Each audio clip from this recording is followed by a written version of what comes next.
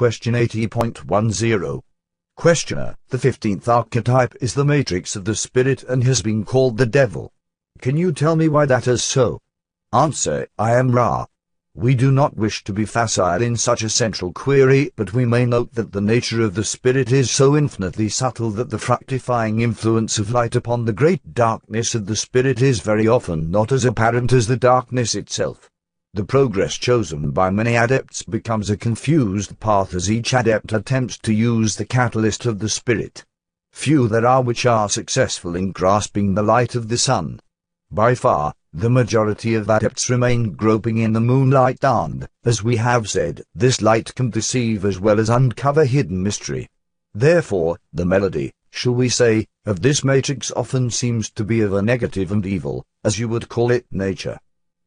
It is also to be noted that an adept is one which has freed itself more and more from the constraints of the thoughts, opinions, and bonds of other selves. Whether this is done for service to others or service to self, it is a necessary part of the awakening of the adept. This freedom is seen by those not free as what you would call evil or black. The magic is recognized, the nature is often not. Question 80.11.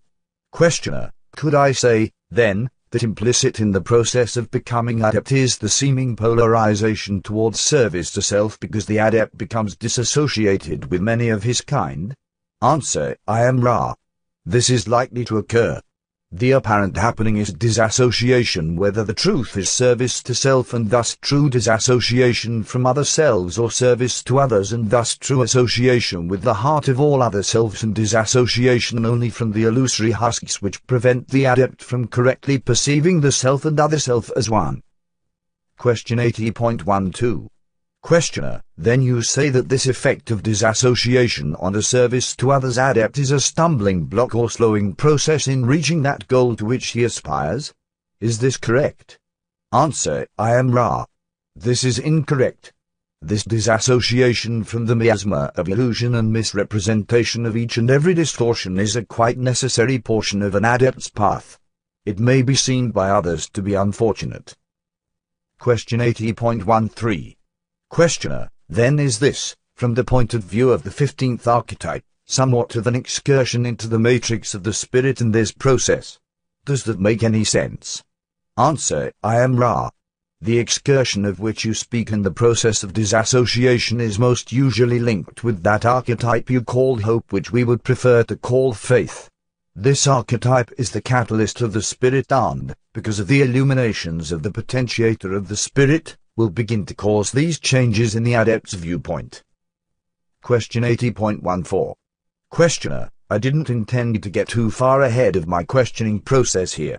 The positively or negatively polarized adept, then, is building a potential to draw directly on the spirit for power. Is this correct? Answer: I am Ra. It would be more proper to say that the adept is calling directly through the spirit to the universe for its power, for the spirit is a shuttle. Question 80.15. Questioner: the only obvious significant difference, I believe, between the positive and negative adepts in using this shuttle is the way they polarize. Is there a relationship between the archetypes of the spirit and whether the polarization is either positive or negative? Is, for instance, the positive calling through the 16th archetype and the negative calling through the 15th archetype? I am very confused about this, and I imagine that question is either poor or meaningless. Can you answer that? Answer: I am Ra.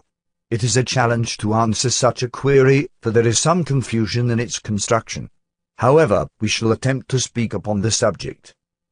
The adept, whether positive or negative, has the same matrix. The potentiator is also identical. Due to the catalyst of each adept, the adept may begin to pick and choose that into which it shall look further. The experience of the spirit, that which you have called the moon, is then, by far, the more manifest of influences upon the polarity of the adept. Even the most unhappy of experiences, shall we say, which seem to occur in the catalyst of the adept, seen from the viewpoint of the spirit, may, with the discrimination possible in shadow, be worked with until light equaling the light of brightest noon descends upon the adept and positive or service to others illumination has occurred. The service to self-adept will satisfy itself with the shadows and, grasping the light of day, will toss back the head in grim laughter, preferring the darkness. Question 80.16. Questioner, I guess the 19th archetype of the spirit would be the significator of the spirit. Is that correct? Answer, I am Ra. This is correct. Question 80.17. Questioner, how would you describe the significator of the spirit? Answer, I am Ra. In answer to the previous query we set about doing just this. The significator of the spirit is that living entity which either radiates or absorbs the love and the light of the one infinite creator, radiates it to others or absorbs it for the self. Question 80.18. Questioner, then would this process of radiation or absorption, since we have what I would call a flux or flux rate, be the measure of the adept? Answer, I am Ra. This may be seen to be a reasonably adequate statement. Question 80.19. Questioner, then for the 20th archetype I am guessing that this is the transformation of the spirit, possibly analogous to the sixth density merging of the paths. Is this in any way correct? Answer, I am Ra. No. Question 80.20. Questioner, sorry about that. Can you tell me what the 20th archetype would be? Answer, I am Ra.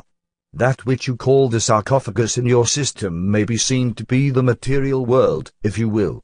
This material world is transformed by the spirit into that which is infinite and eternal. The infinity of the spirit is an even greater realization than the infinity of consciousness, for consciousness which has been disciplined by will and faith is the consciousness which may contact intelligent infinity directly. There are many things which fall away in the many, many steps of adepthood. We, of Ra, still walk these steps and praise the one infinite creator at each transformation. Question 80.21. Questioner, then I would guess that the 21st archetype would represent contact with intelligent infinity. Is that correct? Answer, I am Ra. This is correct, although one may also see the reflection of this contact as well as the contact with intelligent energy which is the universe or, as you have called it somewhat provincially, the world. Question 80.22. Questioner, then by this contact also with intelligent energy can you give me an example of what this would be for both the contact with intelligent infinity and the contact with intelligent energy? Could you give me an example of what type of experience this would result in, if that is at all possible? Answer, I am Ra. This shall be the last query of this working at full length.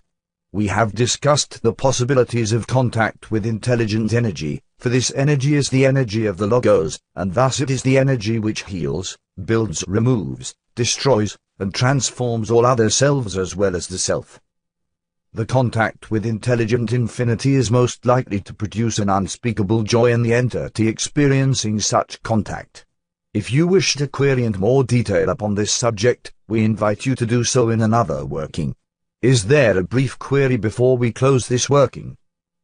Question 80.23. Questioner, is there anything that we can do to improve the contact or to make the instrument more comfortable? Answer, I am Ra. The alignments are most conscientious. We are appreciative. The entity which serves as instrument is somewhat distorted towards the condition you call stiffness of the dorsal regions. Manipulation would be helpful. I am Ra. I leave you, my friends, glorying in the light and the love of the one infinite creator. Go forth, therefore, rejoicing in the power and in the peace of the one infinite creator. Adonai.